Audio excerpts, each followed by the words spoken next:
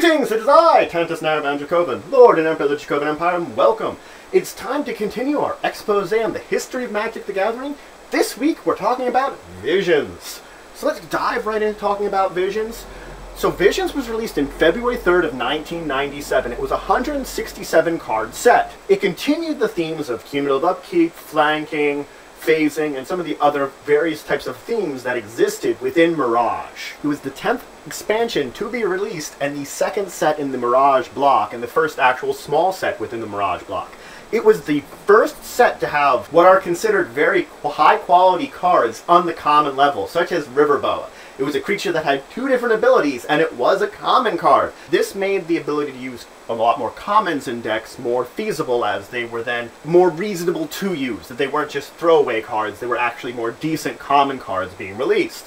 This was the first set to do that. This set also increased the speed of red decks in general. It made them faster decks to use. For example, if you had a burn deck, with the addition of this deck, you could very easily have enough spells that you could throw out and do 20 damage for a direct burn deck in. This set also introduced something new. For non-basic lands, if they produced only a single color, it gave them appropriate colored text boxes. So if it was a land that would only produce green, it would have a green text box. Now, for other non-basic lands that were producing multiple colors of mana, they didn't introduce anything similar to this until they got into Invasion. So for now, though, the non-basic lands just had their own sort of thing going for them. The lands were not standardized until 5th edition, which a lot of the land colorations standardized until now. This set had 15 cards to a pack, and the booster box had 36 packs. The art on all the packs was of Teferi's puzzle box. This was actually the first set to have a wide dispersal of pre-release events. So up until now, we're only beginning to get into pre-release events. As with Mirage, they began to have multiple cities.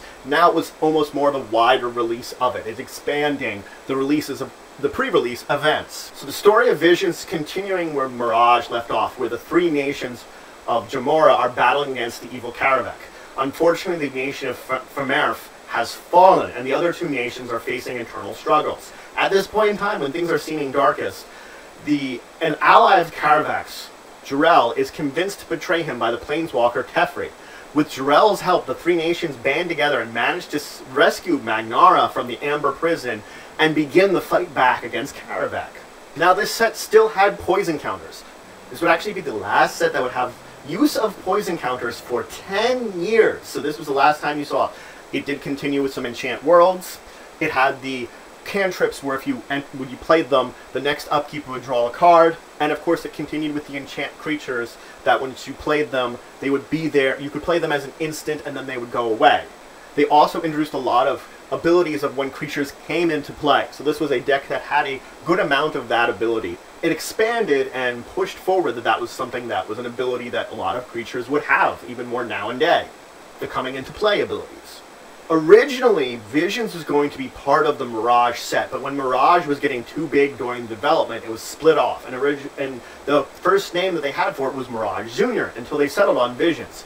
Now, Visions is the same name as a card that was previously printed, and they almost changed the name because of this, and it took them a while to decide whether or not they were going to finalize name Visions. Now, Mark Rosewater, who is currently the head designer of Magic cards at Wizards of the Coast, he was actually very instrumental in balancing the power level of Visions. So he was involved at this point in time, and he's been with Wizards for quite a while, before he was promoted to the position he is now, which we can all thank him for the great work he does on Magic.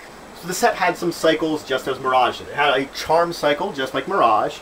It actually had a cycle of enchantments that would hose one of the enemy colors or damage one of the enemy colors. It had a cycle of multicolored rares of opposing colors.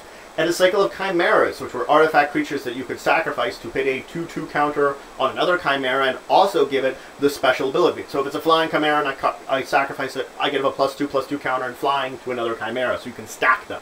And finally, it had a cycle of what are referred to as Karu lands. These were lands that when you came into play, you buried them unless you sacrificed an appropriate land of the color it produced. But when you tapped that land, it produced a colorless and a color of the choice. So if it was a white mana, it produced a white and a colorless, I had to sacrifice a plains when it came into play. That actually was Karu, and it's named after that. Now, Visions was the last non-starter set to not include any legendary permanents. It did not have any. So now let's start talking about some of the cards from Visions. There's, of course, Chronotog. Chronotog is a creature that you can spend 0 mana and give it +3/+3 until end of turn, but you skipped your next turn. So you effectively could feed it a turn of your own in order to give it a boost of power and toughness. It was on a similar vein to the Atog that was previously printed in Antiquities, and it in fact itself was another Atog, and it's not the last Atog that was printed. Now there was Goblin Recruiter. When it came into play, you could search your library for any number of goblins, reveal them, shuffle your library, and then put the revealed goblins on top of your library in any order. It's actually one that's still got some value, and it's very good if you're using a goblin deck. There's Necrotol. It is one of the ones that has an enter the battlefield ability. When it enters the battlefield, you destroy target non-black, non-artifact creature. It cannot be regenerated. Similarly, there was Mana War. When it enters the battlefield, you return target creature to its owner's hand. There was Relentless Assault.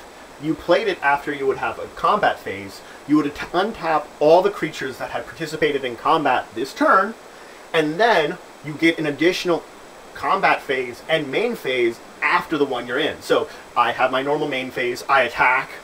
After that attack, I would play Relentless Assault in my second main phase, get a second attack phase, and get a third main phase. And during the second attack phase, I could have untapped all the ones I already attacked with.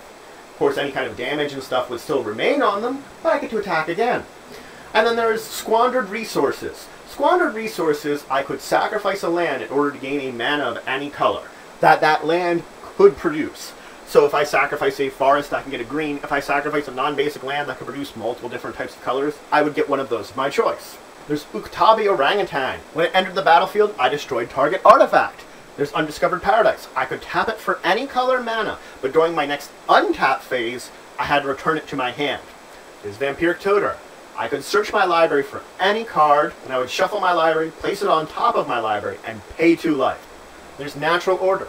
An additional cost to playing Natural Order, I sacrificed a green creature, but then I could search my library for a green creature and put it into the battlefield. There's Fire Blast. Fire Blast does 4 damage to target creature or player, but instead of paying its mana cost, I can sacrifice 2 mountains. This is one of the reasons that Red got ramped up, that I could sacrifice 2 mountains to all of a sudden do 4 damage after I was already burning someone for a bunch. Hence why this is one of the ones that sped up Red burn decks very quickly. There's Helm of Awakening. Spells cost 1 less to play. Everybody's spells just a little cheaper. And of course the last one I want to talk about is Teferi's Puzzle Box. It's pictured on the booster pack, so I would want to mention it. So what Teferi's Puzzle Box does is the beginning of each player's draw step. So right before they draw an actual card, they count the number of cards they have in their hand, put them in any order, and put them on the bottom of their library. Then they draw the number of cards they just had in their hand, and that's their new hand. Of course, then they can draw their card as normal, because it's the beginning of your draw phase, but you're effectively shifting through your cards constantly and very quickly. So if you have a big hand, you can just cycle through your deck over and over again and go through very quickly. So that's it for today. I went over the history of Visions. I told you a little bit about how it came about, some of the things that are interesting little facts about it, and what kind of stuff is in the deck. I also talked about a few of the cards that are in the deck. If you have any questions, comments, anything to say, anything you think I left out, please leave in the comments below. Please like, share, subscribe. It shows your support for the channel, the Empire, and the work I do. And until the next time, I bid you farewell.